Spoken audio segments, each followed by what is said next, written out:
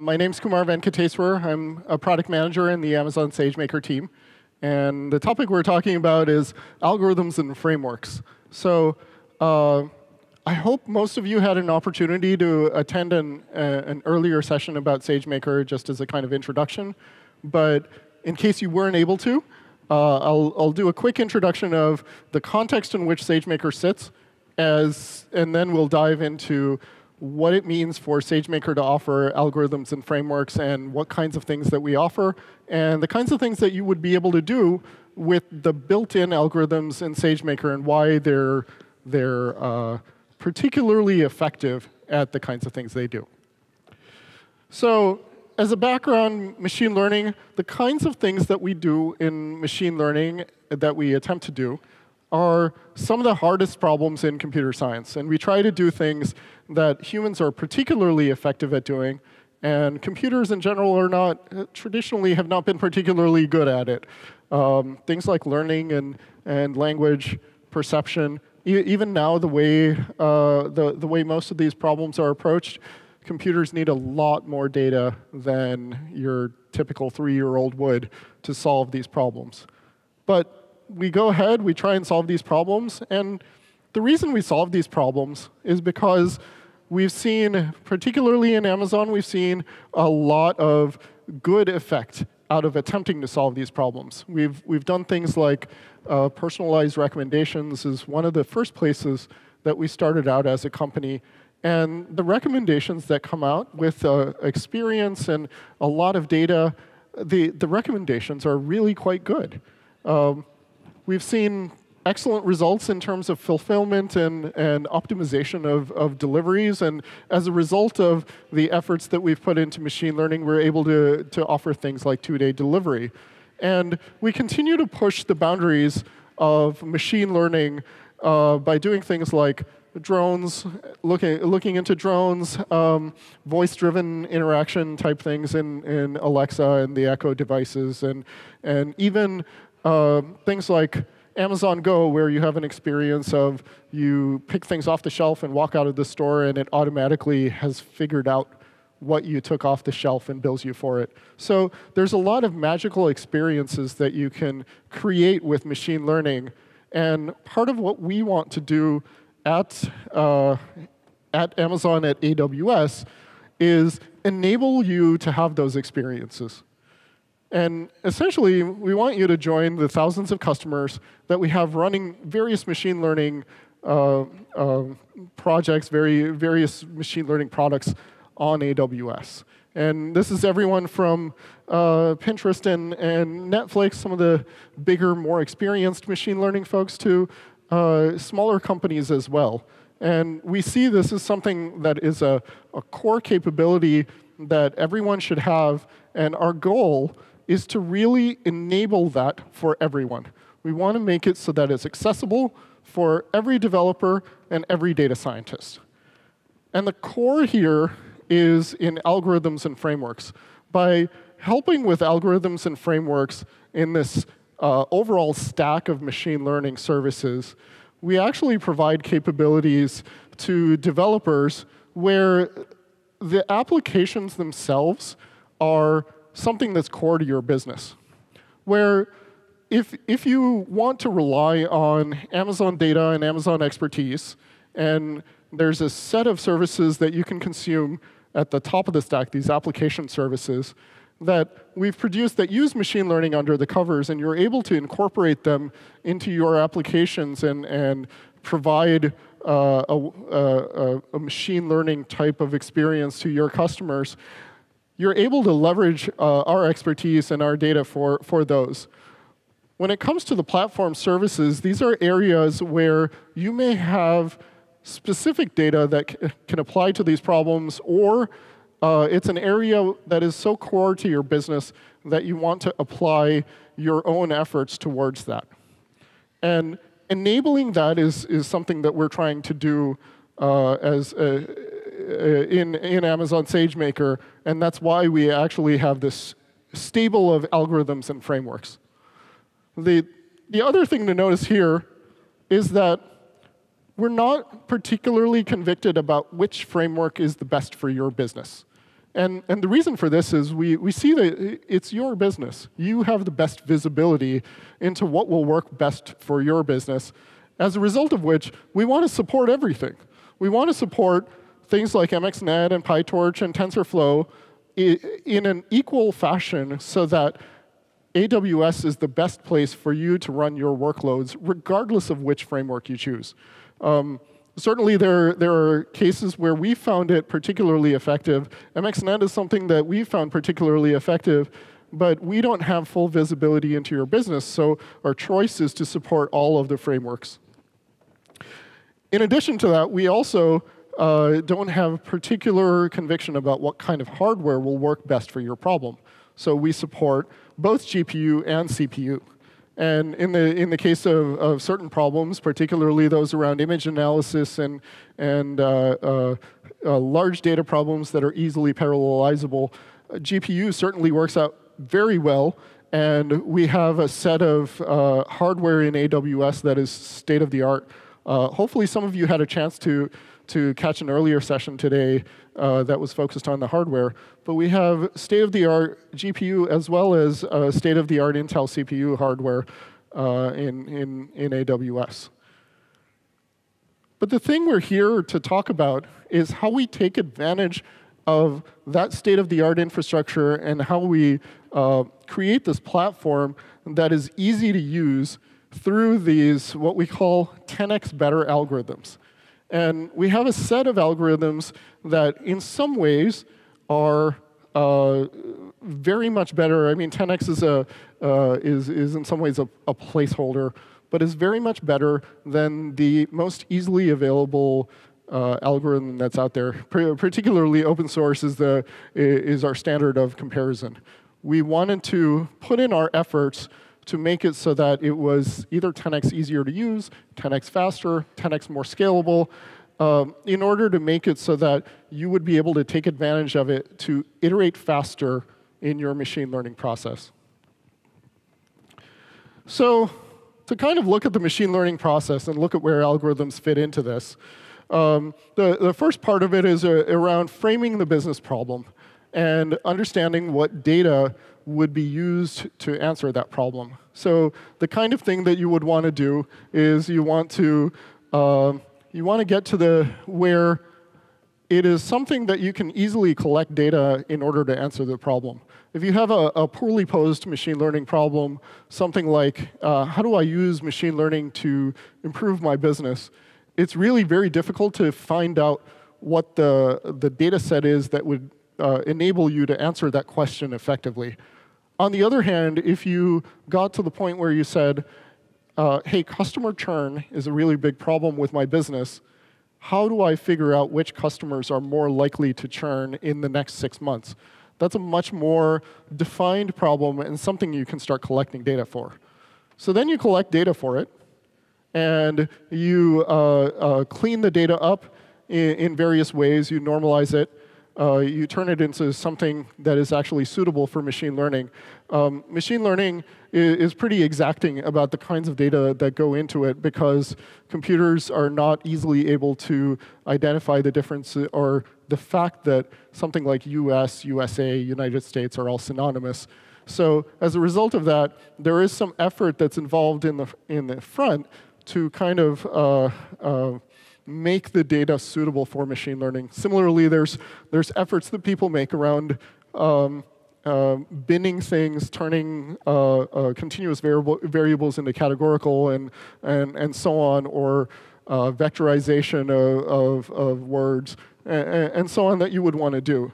So that sort of feeds into, once you are able to produce these features and create a set of data that you think would be suitable for machine learning, then you start the training process and the tuning process where you select an algorithm, you figure out the suitable algorithm, and then you tune the various parameters around learning so that the result of that is something that's a good machine learning model that is able to provide the predictions that you need in order to improve your business.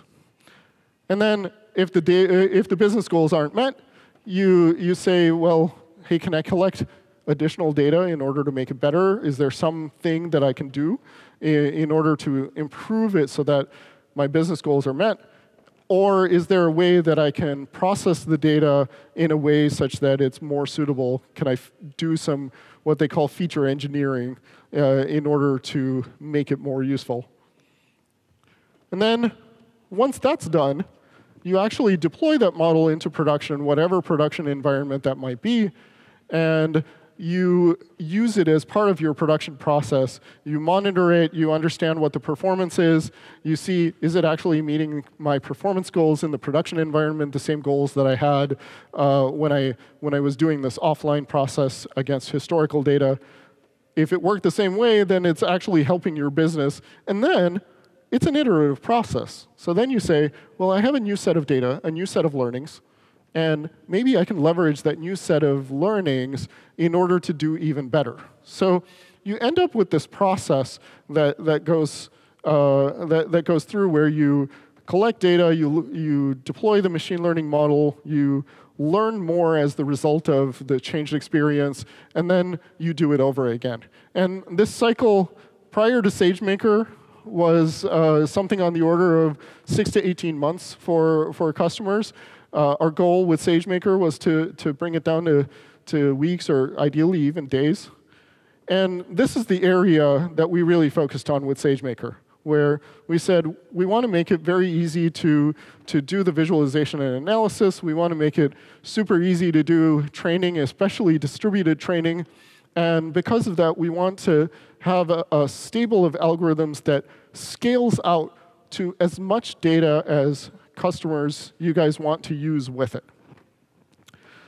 So when we thought about that, we said, well, if customers want to get started with machine learning and they have a large data set which they want to get started, but they don't really know where to get started, the first thing that we need to do is we need to produce a set of these built-in algorithms that is very suitable for solving these problems in a commercial setting.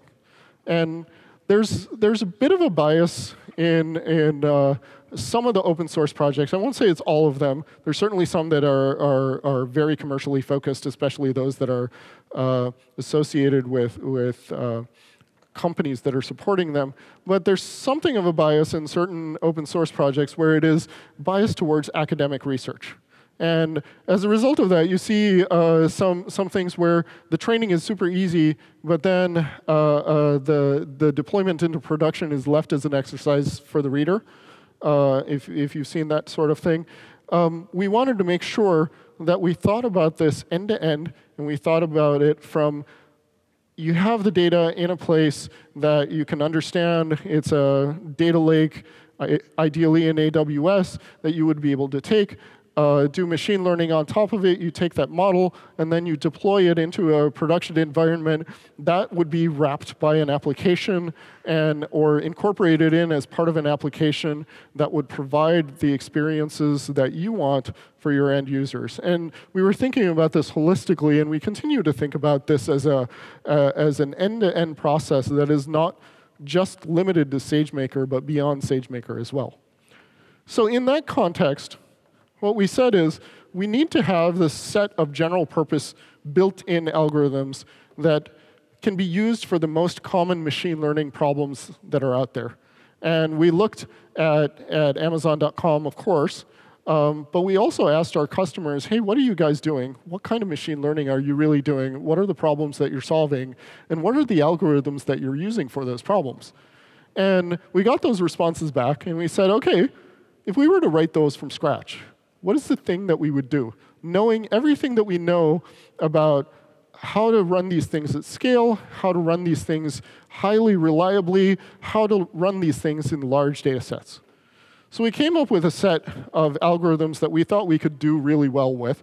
And we started out with these general supervised learning methods, starting with XGBoost, factorization machines, linear regression, and certain auto-regressive models. And we said, OK, we can handle the supervised stuff, which is essentially a set of data where a human being or some other process resulted in the knowledge of what is true. So you're predicting something that you can verify afterwards that you know is true. Flight delay, for instance, you know after the fact whether a flight is delayed or not. You may not know before, but you can predict whether a flight is delayed or not, and then after the fact you can come back and you can say, yes, the prediction was right, no, the prediction wasn't right, and then use that as part of your training set. So this is the first set of algorithms that we produce. Then the second set, we said, well, in the cases where you don't have a clear understanding of what the true or not relationship is, there are a general set of algorithms that people use that are called unsupervised algorithms. And in general, they're used for things like grouping related objects together, or they're used for what they call dimensionality reduction. So they're trying to pull out the key aspects of those collection of objects so that you can do various other types of machine learning on top of them. So we said, OK, let's start out with clustering and principal component analysis, two of which are very common methods for use in unsupervised applications. And then we said, well, we've got those, but we also want to make sure that we have specific algorithms that are useful in certain verticals. So we said, we'll do image classification. I would add object detection to this list, since we now have object detection as well. And then those would be the image-focused ones. And then we have a set around primarily around language focused. So if you have big sets of text, like reviews or call center transcripts, or anything where the documents, anything where you have this big blob of text that is really hard to process as is, we have a set of algorithms that are based around that. So topic modeling, sequence to sequence is something that's useful for summarization. Blazing text is converts words to vectors. So this set of algorithms we thought is like a baseline set where if you're starting out with your machine learning journey, you need a good stable of algorithms that you can rely on that are going to work really well so that you can start with these machine learning processes. The other thing that we did here was we said we have to design them for huge data sets.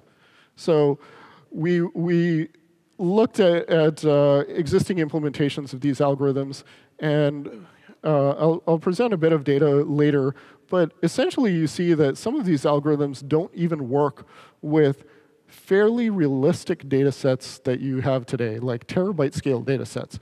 I mean, terabytes is a lot of data, but at the same time, when you can buy a laptop with a terabyte hard disk, it's not really an unrealistic amount of data. And we saw that some customers in things like the IoT space and so on were collecting tens of terabytes to hundreds of terabytes of data. And we said, well, we really need to rewrite some of these things in order to make them work on large data sets. And we said, how do we reconceive the way these algorithms work so that they will work with these data sets? Traditionally, the way that algorithms work is you copy the data set to each instance. So then if you have 10 training instances, you now have 10x the amount of storage that you did before. And if you were paying for a terabyte, you're now paying for 11 because you went from the original terabyte that was stored, you copied it to all the instances, now you've got 1 terabyte on each, you've got 11 times the storage cost, and it multiplies super rapidly. So we said, OK, that doesn't work. That's just not what we want our customers to do. Let's try and figure out how to stream these data sets. So the first thing we did was, let's have streaming data sets and support all of these algorithms, make sure that they support these streaming data sets. The second thing we did was, we said, well, if it's a really big data set, you don't want to keep going back in the data set and start training and then go back and then forward and back. And that just ends up being really slow because in general, random access to data is much slower than sequential access. So we said, OK, we have to do single pass. Not just streaming, but it has to be single pass. The third thing we said was, if you want a terabyte scale training, you can't fail in the middle. Because if you fail in the middle, you fail 3/4 of the way through or 90% of the way through, and then you have to go back just because something crashed. That's just not the way to train a terabyte scale data set. So we said the third thing we have to do is we have to have great reliability on these large data sets. So we started out with this premise, and then we started looking at the characteristics of how these algorithms actually work. So usually there's this relationship between cost and time. And you say, well, if you want to train quickly, then you end up paying more compared to a single machine. So because there's some cost involved of distributing the data around and having multiple machines, and there's some communication cost between these instances. And we said, well, can we actually do something better? So for starters, we said, OK, well, streaming will help, because the way we would address it if we were streaming is we'd have this relatively constant memory, and we'd bring it down so that we'd see roughly linear growth in time and cost with respect to data size. So that's not too bad. It's not as bad as what we saw before. The fact that we have this streaming means we've cut down on some of the communication overhead. Then the next thing we do is we say, OK, well, how do we make this distributed problem simpler? And traditionally, the way you do it, you copy all the data to all of these machines. They all have a copy of the data. They all have their individual state. And then you have some sort of reduced step at the end to consolidate all of the learning from all of these. Instead, what we decided was we need this shared state idea. So they'd each have a piece of the data. They'd calculate their local state, and then they'd share the state using a parameter server type of infrastructure, or there's a couple of other models that have come out since then that allow these instances to share knowledge even during the training process. So when we did those two steps, what we ended up seeing was we actually ended up seeing the entire curve come down in terms of cost. So overall, SageMaker algorithms ended up being cheaper and faster than the nearest equivalents. Sorry,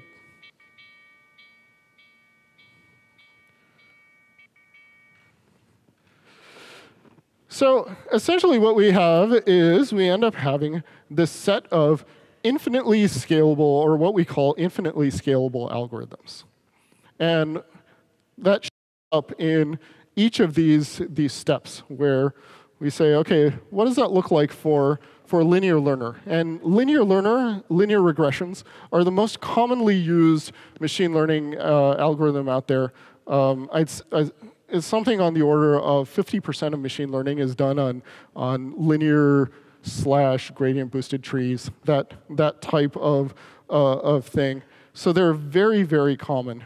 They're also extremely fast, which means that they're used in a variety of applications, even if they're not necessarily the highest quality. The fact that they are very quick to form inferences makes them very useful. So they're used for things like spam classification, URL classification, various things like that. And we said, OK, let's try and take these data sets and see how they work in our algorithms.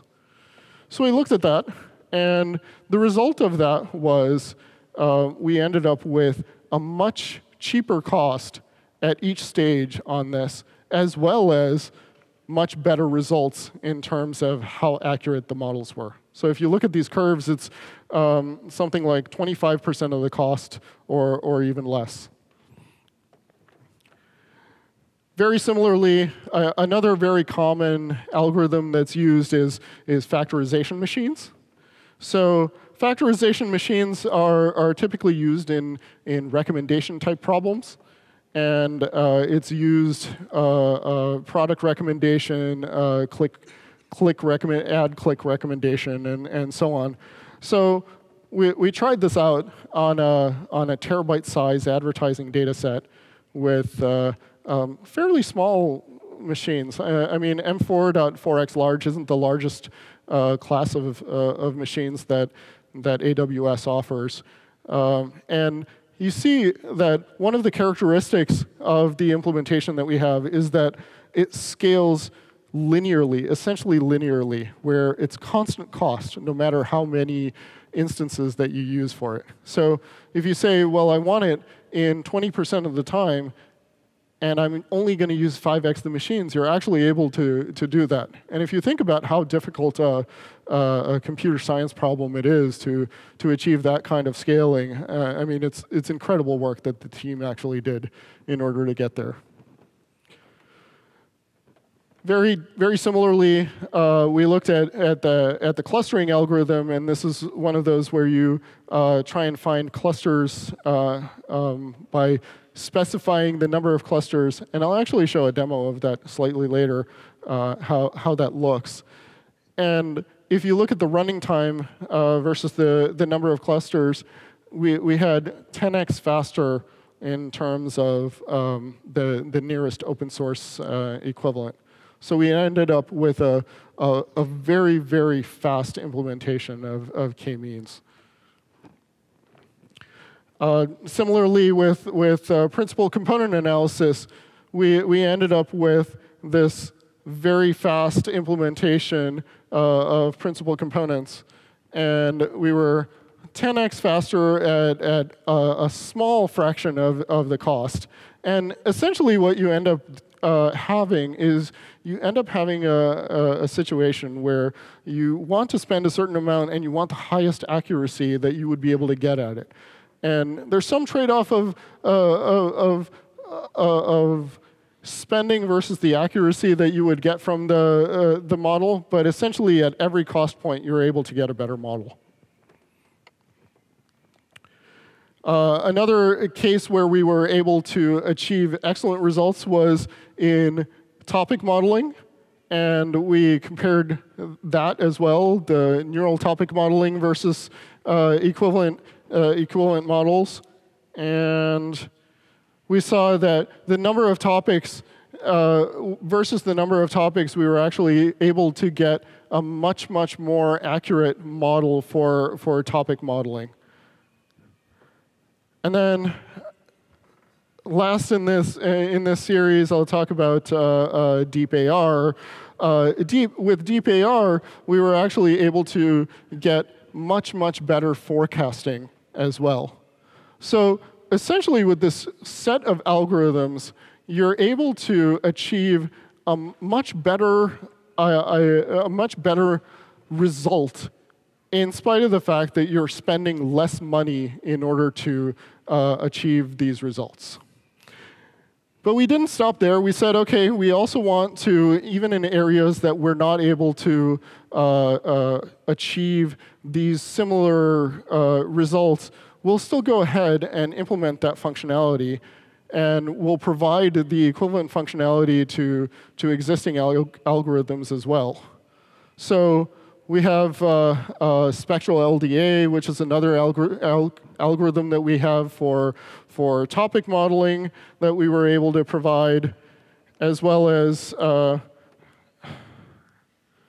boosted decision trees, which again is a very common algorithm that is used for a wide variety of problems. XGBoost is actually particularly interesting because it's something that can be used for a wide variety of problems. And the combination of XGBoost with automatic model tuning has proven to be very, very powerful for existing SageMaker customers. We've seen some great results in the fraud modeling space, where they're able to distinguish between fraud and not fraud transactions based on this modeling technique. And then I'll go through a few more, and then we'll jump into a demo. Sequence to sequence is something that people use for summarization of documents, and we found that both using RNNs and CNNs as part of the process, that we were able to achieve really great results. And the advantage of being able to use these algorithms is that with the way these algorithms are implemented, you don't have a need to understand the underlying neural networks either. Whereas you still have some control of them through the hyperparameters, you don't need to encode them or code them from scratch like you would normally have to do. Very similarly, for image classification, we have an implementation of ResNet that is capable of doing image classification, and similarly for object detection, we have a single shot algorithm that you can use based on ResNet that you would be able to classify images, and that also is sped up by the fact that you're able to do this without coding. And then, very similarly, we have blazing text, which is another algorithm that we were able to use in order to have a fast implementation of word to vector, and that has been very successful as well. And then, random cut forest is another algorithm that we have seen has great results in anomaly detection. So the takeaway I have here is that we have this pretty broad set of algorithms that you can use using Amazon SageMaker that you would be able to quickly get up and running with machine learning, no matter what your machine learning problem is. And I'm going to quickly switch over to a demo to kind of show how you're able to have some flexibility to use different frameworks and different algorithms and with similar semantics in SageMaker so that we can see how that works in practice. Let's see.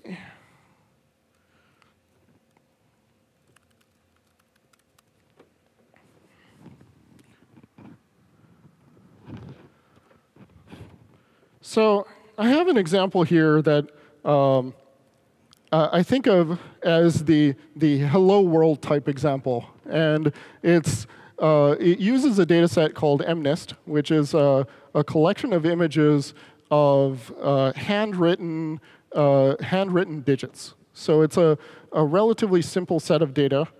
And one of the algorithms that people commonly use on that is they use MNIST for clustering. Let's try and, as a first pass, let's say, I don't know how to really pull out the information in these digits. Let me just cluster them together so that, as a naive idea, I'm going to group together related images, and I hope each group has each digit in it.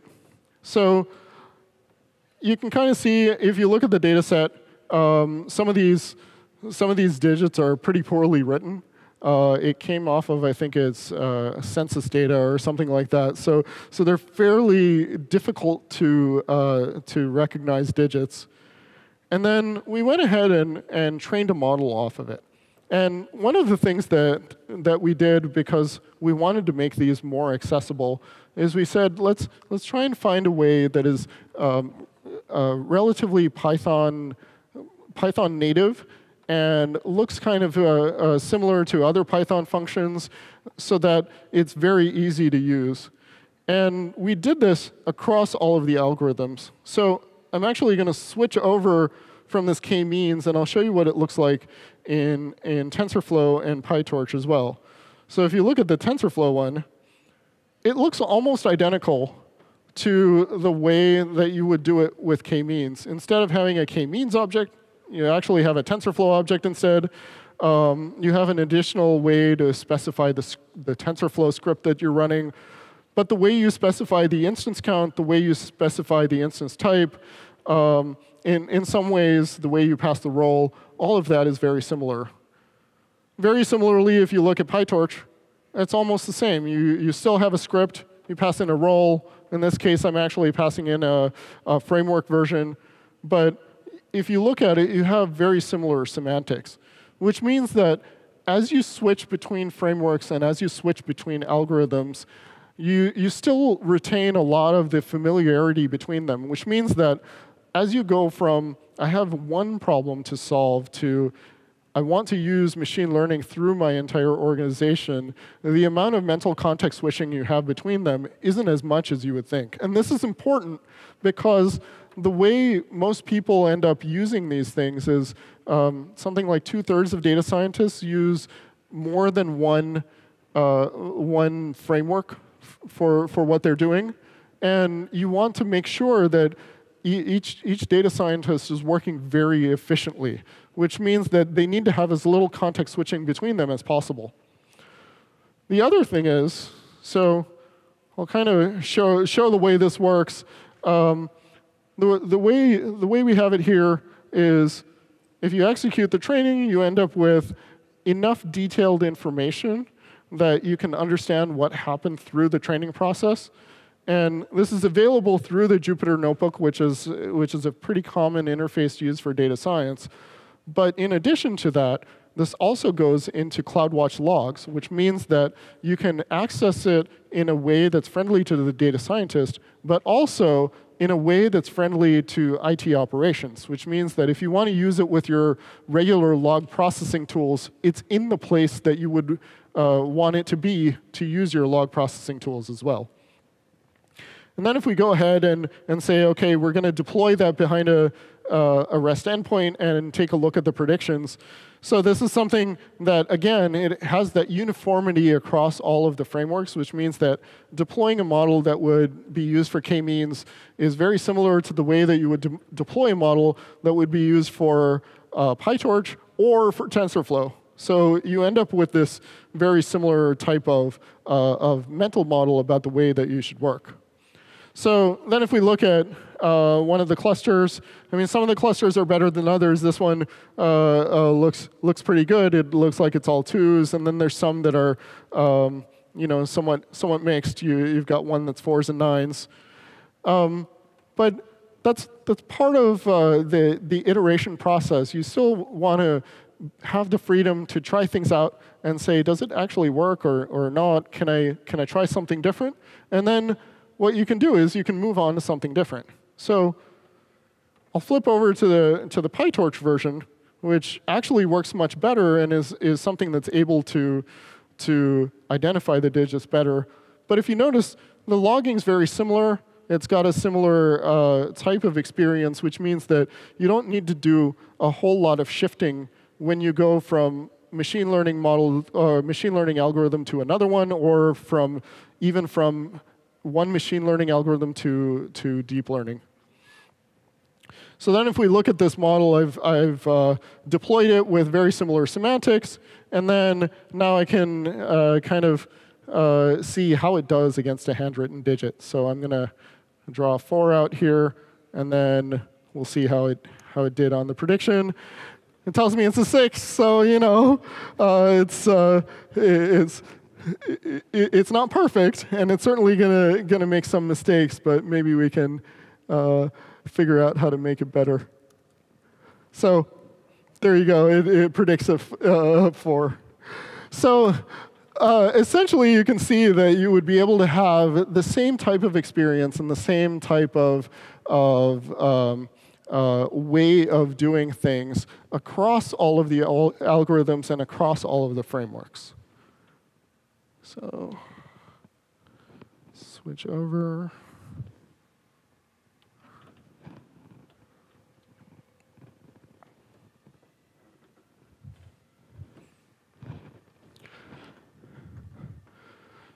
So essentially, that's one of the things that we wanted to enable. The other thing that we wanted to enable is that we wanted to make it so that you could also use these custom algorithms. If you were developing your own algorithm, We wanted to make it so that you could bring in your own algorithm using these same interfaces, because we know that machine learning is a pretty rapidly developing field, and there is a lot of expertise out there. We're clearly not the experts in every aspect of machine learning. So we wanted to enable it so that you could bring in your own algorithms and still have the same semantics. So the way this works is through a specific Docker interface, and we provide this specific Docker interface. You upload the Docker images to EC2 container registry, and then these get pulled down. And these work exactly the same way as the built-in algorithms. These work exactly the same way as the frameworks. And in fact, we've even open sourced these framework images so that you can take those and you can make derivatives of them for your particular use case. So essentially, what you can do is you can take these, you can use it on a single machine, you can use it locally, the same container, and have the same semantics. Because the Python library that we provided is open source, you can run it locally on your laptop. You can run it in a managed notebook instance like I did in SageMaker. And you can run it on the full data set in a GPU cluster with up to 100 instances, and you can deploy that into production. And you're able to make it work along with you. So regardless of how you want to work, regardless of whether you want to use a sample data set for prototyping, or regardless of whether it's something that's full production on a terabyte scale data set, you're able to do it with that. And very, very simple to bring your own container as well. And this is essentially the type of semantics that you would use for the Docker container. It's a standard Docker run train, Docker run image serve, that kind of thing. And we also support GPU containers, because essentially this is the same. These are the same containers that we use as well. So because it's the same type of container interface across custom algorithms, across the algorithms that we bring and the frameworks, that means that it has the full capabilities that SageMaker has to offer, including automatic model tuning on your own custom algorithms. So this has been pretty successful. We've had a lot of happy customers, including GE Healthcare, who I know spoke very kindly about us this morning, as well as Tinder and even Grammarly for grammar checking. We've had customer success. We're looking forward to being able to serve all of you as well. And we continue to iterate on it. So the ones I've highlighted are actually the algorithm-related launches that we've done recently. In the last couple of months, we've launched Chainer and PyTorch. Those were driven by customer request. We've also had enhancements to Blazing Text. We've had enhancements to Linear Learner, as well as the Deep AR forecasting algorithm. The other thing we enabled was the streaming mode that I talked about. The streaming mode that I talked about is actually available not only in the built-in algorithms, it's also available in the TensorFlow algorithms, which means that you have an example, because we've not only implemented it in the TensorFlow image, but we've also open sourced it, which means that you have an example that you can use in order to develop your own custom algorithms if you choose to use the streaming interface. So we want to make it possible for you to integrate with SageMaker in whatever way that makes sense for your business. And overall, this fits into this broad ecosystem of services. It's not just about SageMaker. There's the S3 data lake, which is very crucial for data storage. And we have this broad set of services in AWS that accrue towards making this machine learning platform. So even though I talk a lot about SageMaker as the machine learning platform, it's built upon the set of services that you need in order to make your machine learning work for your overall business. And with that, thank you very much. I'm sure I have a little time for questions, so if there are any questions, please go to the mic. Otherwise, please submit feedback and let me know how things are. Thank you very much.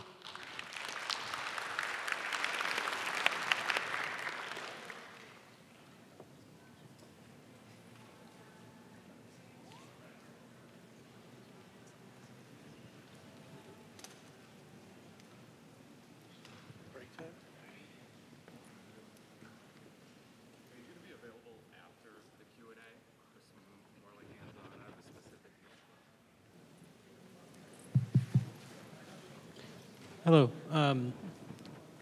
Question about the built-in algorithms. Sure. Any plans on expanding to more, like deep learning type of algorithms as a built-in, like a general-purpose neural network? Got it. So for the folks on Twitch, I'm repeating the question. There was a question about whether we would be offering more general-purpose algorithms or expanding the set of algorithms like a general-purpose neural network. And the answer is we absolutely are looking into it. It's something that I've heard from other customers. At the point at which we understand how to do it, we will release. Some of these things are actually difficult engineering and difficult science. So we want to make sure that when we come out with something, it has to be as rock solid as all of the other algorithms that are out there. So that's definitely something that we would like to release. One of your slides, you had a bullet point about the automatic model tuning. How does it actually do that? Because like when you were showing this code for semantics, right, you were specifying a number of epochs and things like that. Does it automatically kind of go through and tune your hyperparameters as it goes through the data set? That's a great question. So the question was, how does the automatic model tuning work? Does it actually have a specified number of epochs and so on? It's actually a little more complicated than that. So the way the automatic model tuning works is it actually, you're able to specify a total number of training jobs that you would like to launch, and then how many training jobs you would like to execute concurrently. So you can say, I want a total of 100 training jobs. I want to optimize over 100 training jobs, and I want 10 to execute concurrently.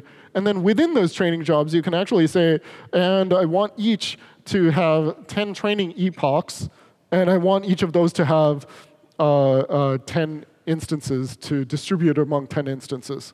And you're able to do all of that. So the way it would work is it would actually train the first batch and then use that as a way to understand which part of the parameter space to explore. So then the next 10, because it uses Bayesian optimization, so it actually randomly distributes the first set through the entire parameter space, and then figures out over the course of each iteration which part of the parameter space is most likely to result in an optimal hyperparameter set. Does that make sense?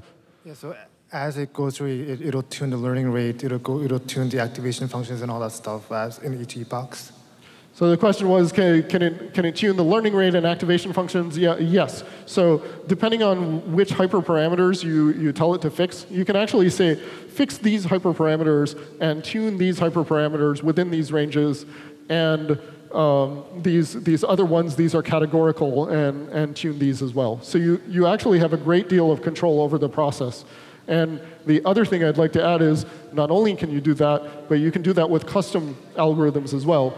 Because the way that we actually understand the way that we actually measure the optimization function isn't specific to any of the things that we do. What you essentially have the ability to do is you specify a regular expression that describes what that optimization output looks like in the log lines.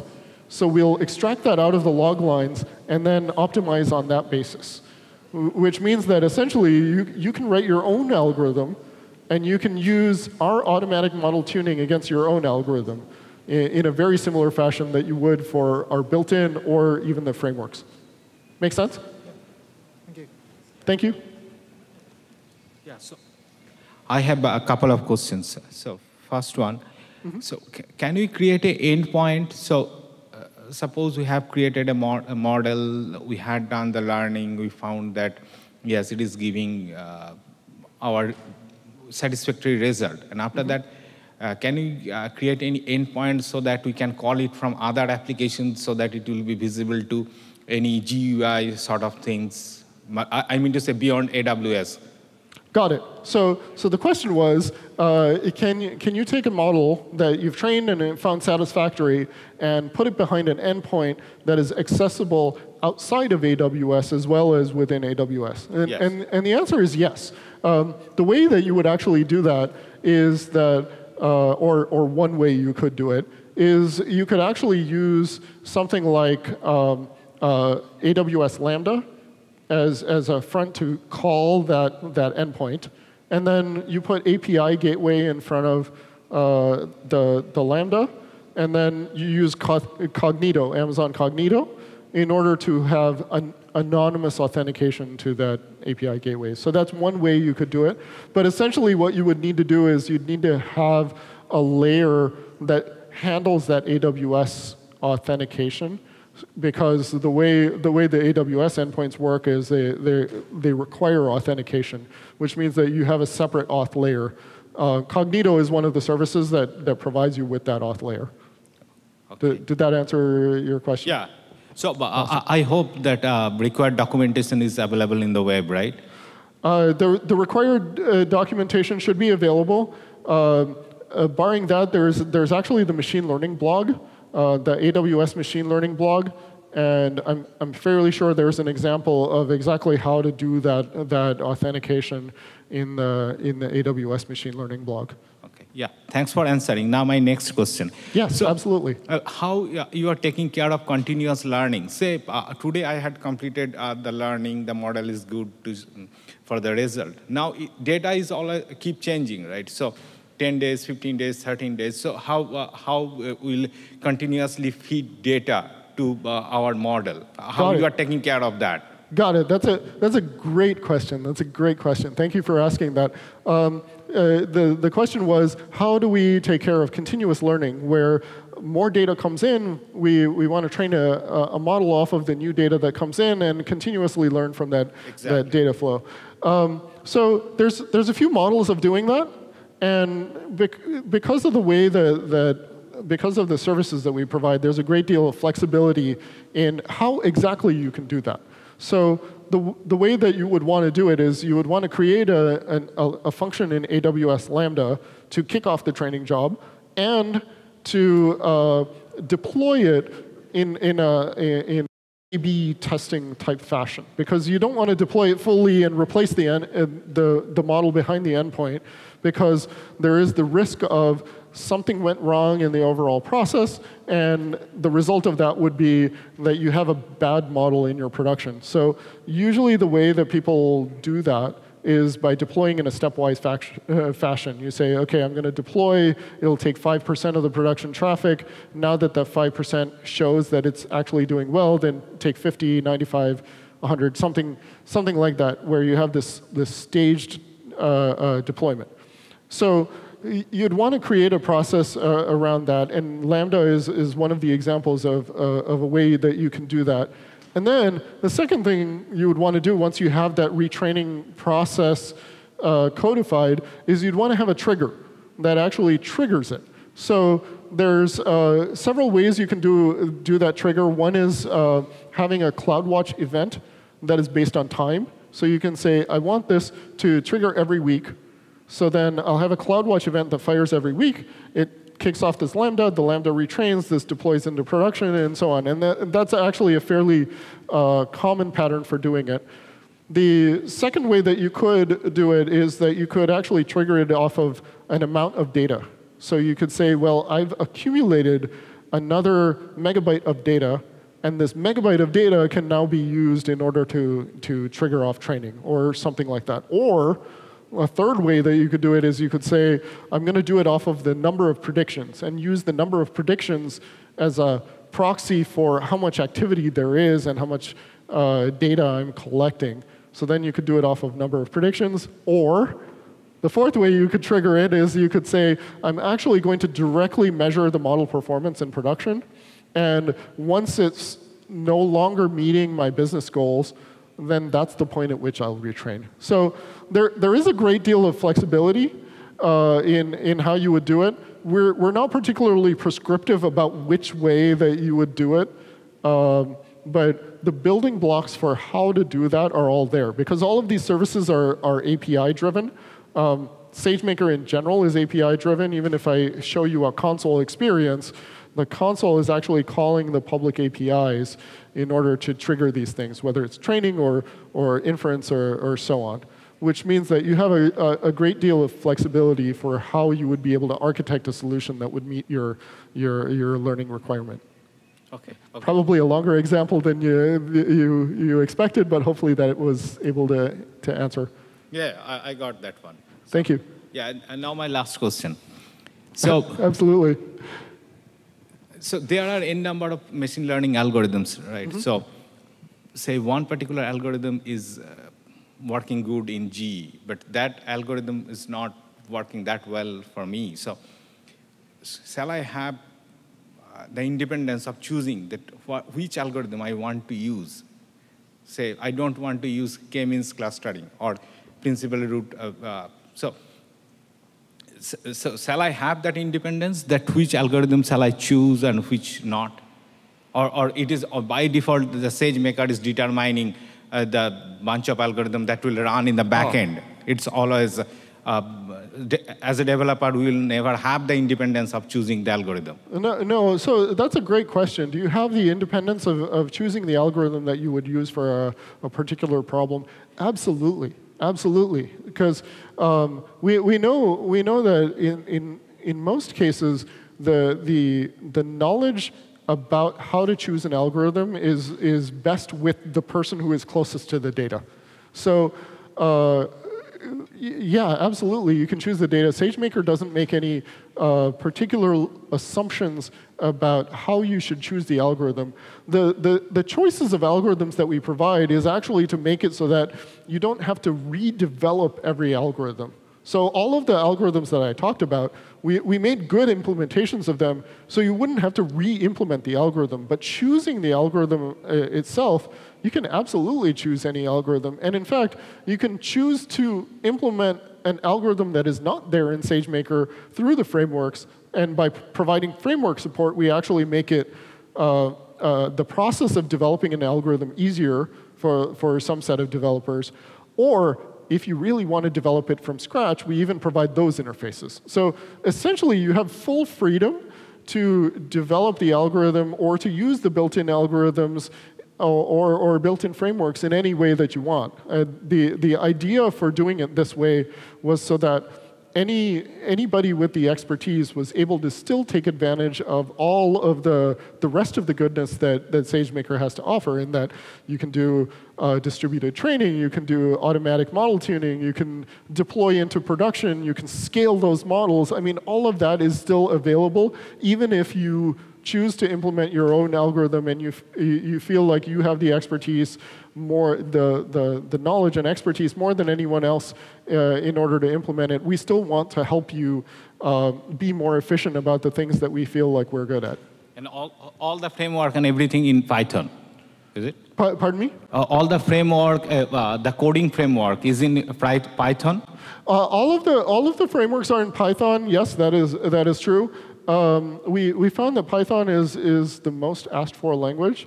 The thing that we have heard other people ask for is we've heard them ask for R as well, and because of that we have a template for how you can bring your own R environment into SageMaker as well.